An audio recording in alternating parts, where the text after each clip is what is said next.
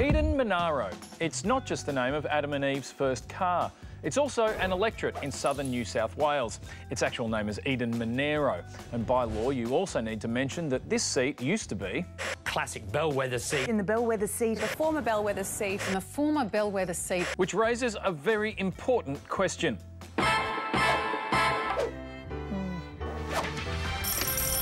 PK, CP, what is a bellwether? Well, Charlie, bellwether refers to the old farming practice of placing a bell around the neck of a castrated ram or wether to indicate the movement of the rest of the flock. Thanks, PK.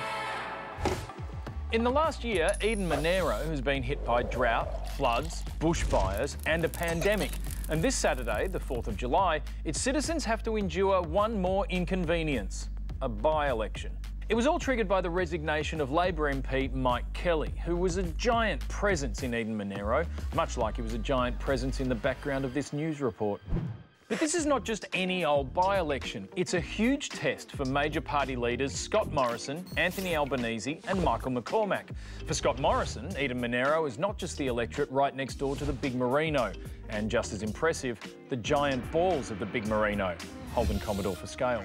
It's also the electorate where Scott Morrison made a giant balls up by trying to forcibly shake the hands of bushfire victims. Oh, I don't really want to shake the hand. What Now, Morrison and the Liberal candidate Fiona Cotvoice are looking to put all that behind them with a bold new pitch to the people of Yass. Women from the Yass Valley are currently forced to travel an hour to Canberra or Goulburn to give birth. As a result, a number of women have been forced to give birth on the side of the Barton Highway. Does the Prime Minister agree that that is unacceptable? Well, I'm pleased to let the member know that's why we've committed $150 million to upgrade the Barton Highway. Who needs an epidural when you've got a smooth, fresh stretch of bitumen to give birth on? Meanwhile, Anthony Albanese and Labor candidate Christy McBain know that if they lose, it will be the first time an opposition has lost a seat to the government in a by-election in 100 years. And in a sign of just how confident Albo isn't, he's cooked up a little preference deal. The Shooters Party will preference Labor, will recommend preferences for Labor at this by-election, a major boost to Anthony Albanese's prospects of hanging on to the seat. So the shooters, fishers and farmers have done a deal with the skiers, glampers and truffle hunters, which could be critical as Shooters candidate Matthew Statt-Miller has drawn top spot on the ballot paper, which means the donkey vote will eventually flow to Labor. And finally to the Nationals, where leader Michael McCormack had an awkward start to the campaign when he and potential candidate Deputy New South Wales Premier John Barilaro had a teensy little disagreement. Deputy Premier John Barilaro unleashing an almighty spray at his federal leader over text message. Michael, please do not contact me. Your lack of public support for my candidacy went a long way to my decision. To feel threatened by me clearly shows you have failed your team and failed as a leader.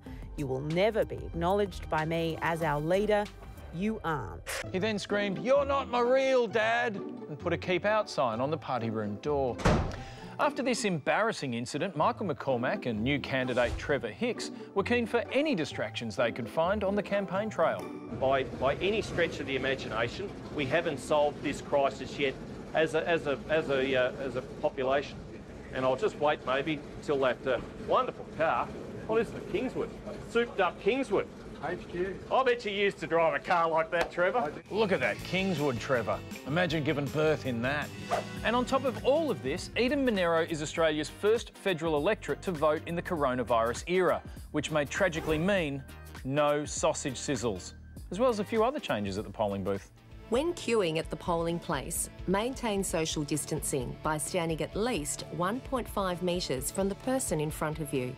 We encourage you to bring your own pen or pencil. So this Saturday, I'm taking my voting quill, my claw to safely collect how to vote cards, and my homemade 1.5 metre sausage sandwich / social distancing wand.